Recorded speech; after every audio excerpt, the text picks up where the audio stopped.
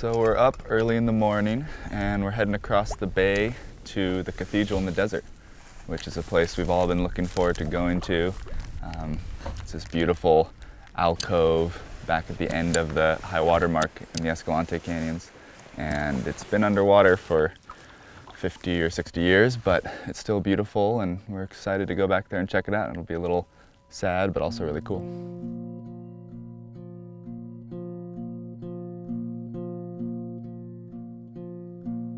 Hike the highway 89. You'll cross the Arizona line.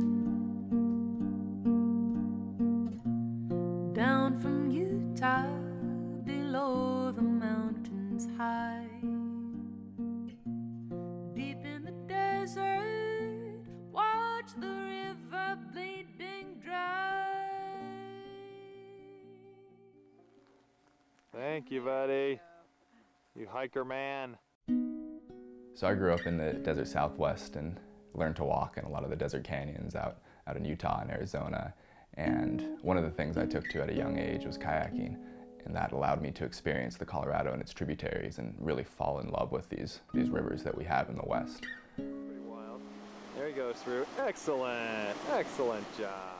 Growing up in the river running community in the Southwest, one of the things you hear about all the time is Glen Canyon, this place that was an extraordinary, iconic canyon on the Colorado River that was lost when Glen Canyon Dam was built in 1963.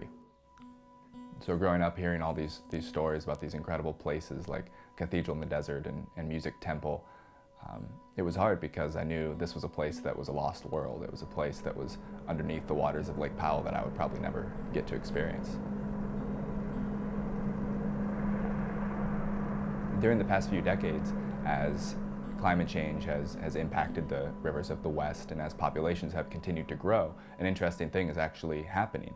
The waters of Lake Powell are dropping. So I called up a few filmmaker friends of mine who were crazy enough to join me on this expedition I had planned. And what we wanted to do was start in Moab, Utah on the Colorado River and travel through Cataract Canyon down to the place where the river meets the lake, and then paddle across the reservoir and explore side canyons along the way to see what might be coming back. I wanted to put together a trip that would allow me to maybe experience a bit of this lost world.